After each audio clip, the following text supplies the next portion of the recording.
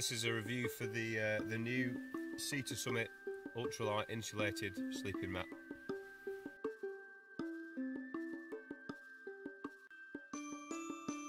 Okay, so I'm in the tent now. I've set the Summit Ultralight Insulated mat up. I've just inflated it with the valve at the top just there. You can inflate this one by mouth. It's got something that no other mat I've seen has listed as a feature.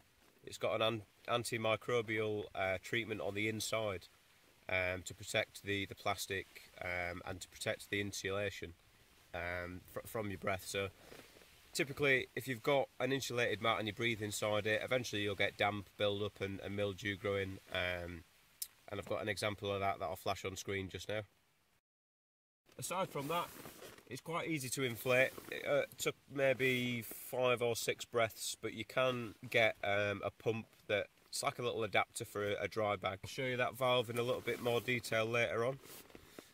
So yeah, the main feature of this mat is obviously the design of it, the way that the air chambers are laid out. It's a new design. It's not copied by anybody at the moment.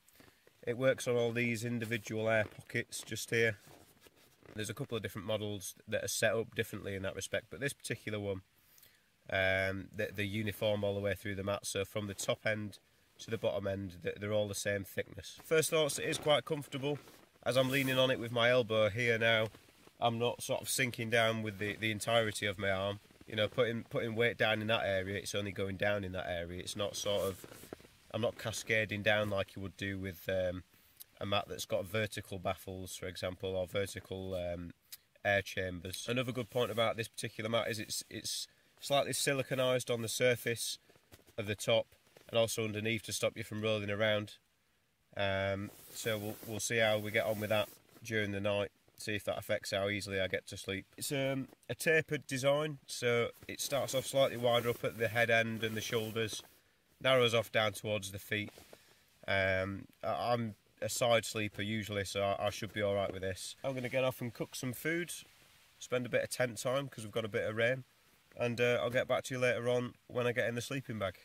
So I've just got up briefly and gone outside, gone to the toilet, so I thought I'd give a quick few comments on the mat so far.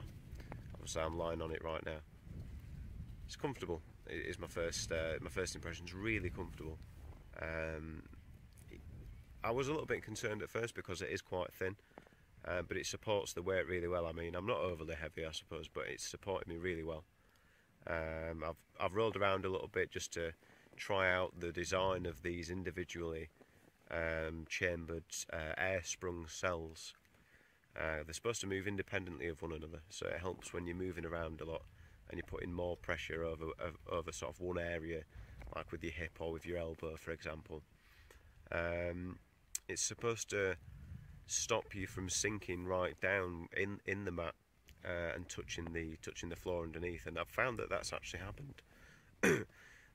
It's noticeable a lot when I move onto my hip, I move onto my side, and spread the weight over my hip joint, and it's really beneficial because I'm a side sleeper, so I can see that being ongoing, being a good feature for me. One other thing I've noticed as well is, and I've heard this mentioned before, with similar mats that have like a bonded foil or sort of a bonded reflective material on the inside of the chambers, and I've been told that you can feel the warmth being reflected back at you, and I was dubious, I must admit, and this is the first mat I've used personally with that sort of technology within it, and I can certainly vouch for that with this mat. I've just woken up after spending a night on the Summit Ultralight Insulated mat, and I had a pretty decent night's sleep really overall. It's comfortable, which, as I said last night, I think I was a little bit dubious about with it being such a thin mat. Mats I've used before have sometimes been thicker, which I took to maybe mean that they'd be a lot more comfortable, and there's not been much of a noticeable difference between, say, a 7 centimetre thick sleeping mat like the X-Bed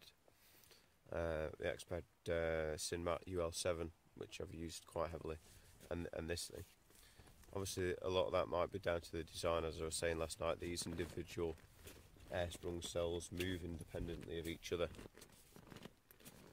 so it sort of contours to the shape of your body. So where I'm putting pressure down, you can't really see it very well on video, but where I'm putting pressure down with my elbow here,